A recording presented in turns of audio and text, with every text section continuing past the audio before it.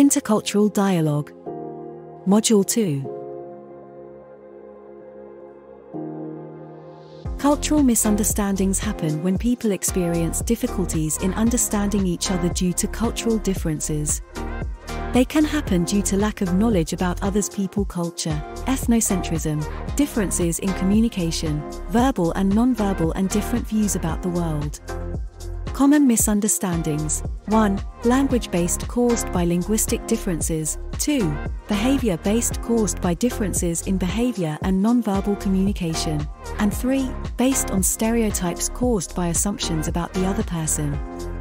Non-verbal communication includes facial expressions, body language, gestures, eye contact, touch, space, and voice.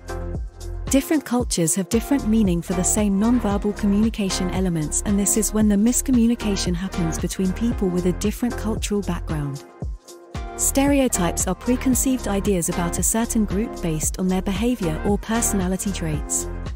Cultural stereotypes are those associated with race, ethnicity, and culture. While some stereotypes are positive, others are negative and lead to the segregation, exclusion of people and prejudice against those from that culture. A solution: intercultural dialogue. Communicating, engaging with, and learning about other cultures can help mitigate miscommunication that happens due to cultural differences.